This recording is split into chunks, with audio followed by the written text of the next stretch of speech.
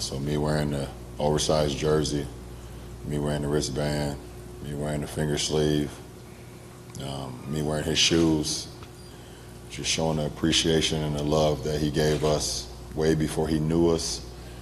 And then when we got an opportunity to actually, be competitors and then become brothers. How would I describe the emotion? I mean, I think everybody was emotional tonight.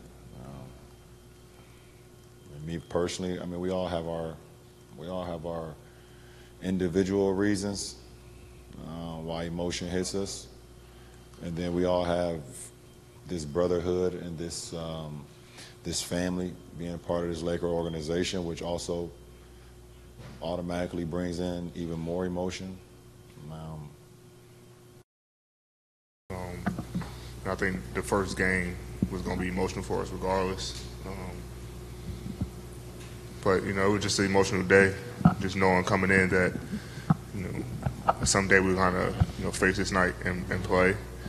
And for me, it was just trying to play as hard as I can and just knowing, that's what he would want me to do and try my best and to make him proud.